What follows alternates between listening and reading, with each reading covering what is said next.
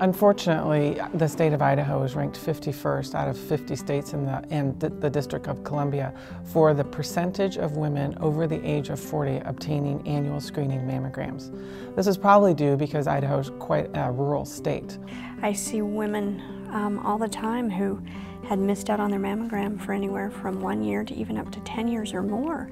And we think, boy, if you had been going through your screen consistently annually, which is what the recommendations are, we would have found this at a time where we had, a much more favorable outcome. I didn't need to talk about chemotherapy. Surgery may have been less. We know that because of how geographically spread that we are, that it's one of the variables that create a barrier for women to get their screening mammography.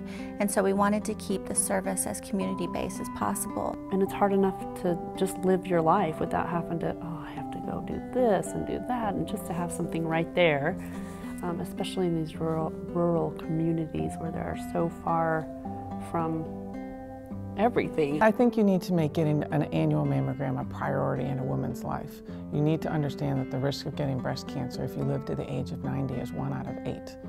And knowing that risk should empower you to make the right decision and go out and get your mammogram. We're trying to provide an easier access to that mammogram by our mobile mammography clinic.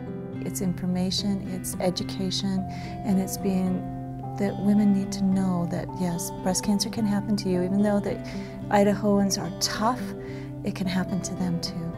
And we can help this with a mobile mammogram unit. We can get a very needed preventative service out into the communities where people live, and we can save lives.